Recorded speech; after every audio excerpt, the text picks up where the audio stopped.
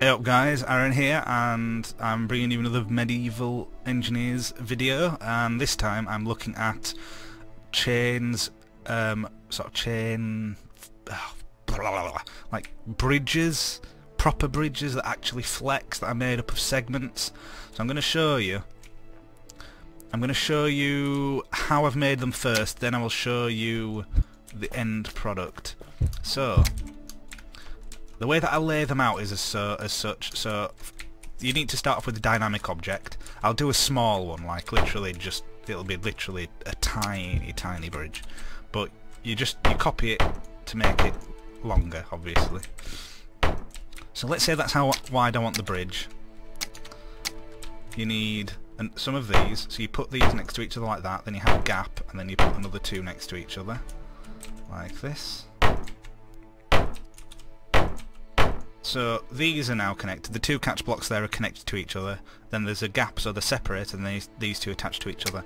And then what we do is we add these poles in between. So something like right there, one there, one there.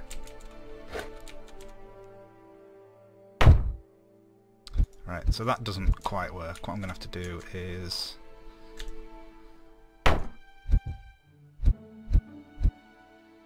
this, honestly, it's such a fiddly way of doing it, but when it works really well, and it's really awesome. So let's try this again. One there, and that there, that there. So drag across like that. They're now both connected. So now this catch block and that catch block are connected to each other. And then we do that, and then we do that, that. So these catch blocks are connected to each other, and then these catch blocks are connected to each other, but through a hinge.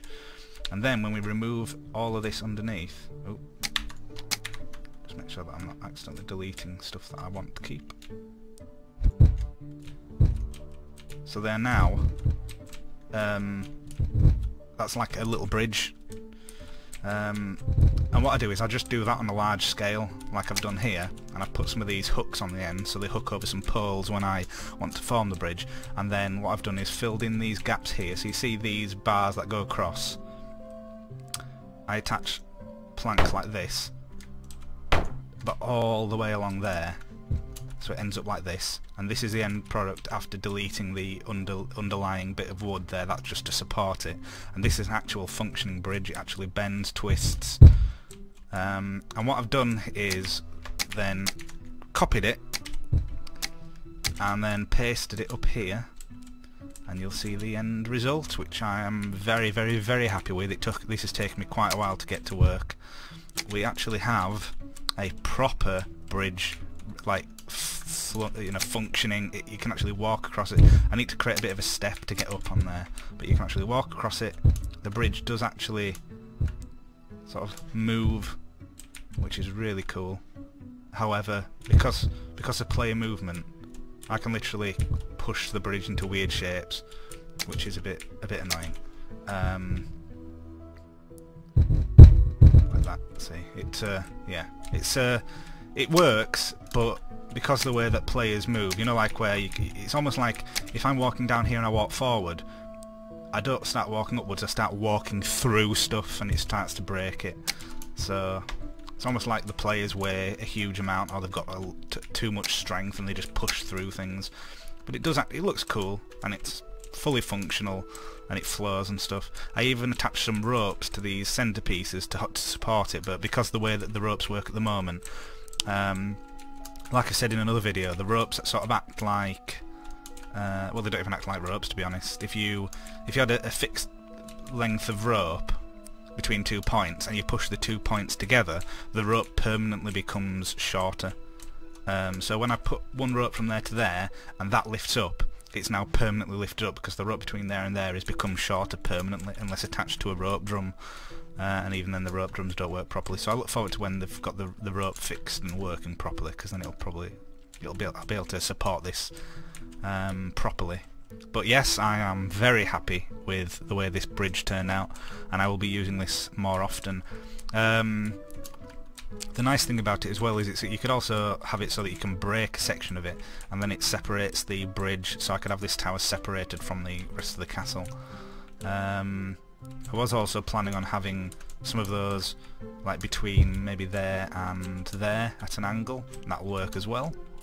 Could do all sorts with this bridge. Could even make some chains so it looks like I've got chains holding buildings together or buildings to the mountains. But yeah, I'm very happy with that. I don't think I've actually seen anybody do a bridge before, so I could well be the first person to make a proper functional bridge in Medieval Engineers. If anybody else has come up with any designs, feel free to post in the comment section, or you know, put something on the forum so everybody can see how you've done your bridges. But I am very happy with this, the way this bridge turned out. I hope you've got some ideas now. You can maybe go away and make your own bridge and I don't know, make some awesome things. You could even make it so that the bridge in section, you can have like a section here, some posts, a small platform, and then another bridge, and have it keep going like that. You could do all sorts with it really. You could make it really wide. You can make them thinner and use them as like chains. You could maybe have a you could use them as like a chain, as in like on a chainsaw, like that kind of a belt. So you could have like a big cog, and you could have these going over and around like that, and you could actually make like some sort of conveyor belt. In fact, that's what I'm going to try next, possibly. You know, it depends on how my testing goes. Because if at the moment it's not quite possible, then I might have to leave it for now. But yeah, I just thought you'd find that that interesting. The way I make it is, I put down the first thing I put down is a dynamic log, timber, you know, that sort of thing, and then I build everything on that one dynamic block, and I make it all so it's all solid and it's all rigid and stuck together. And then when you've got this end product here, after deleting all of that, this is just fully functional. I can literally just copy this, and like if I go like this, you'll see that it does actually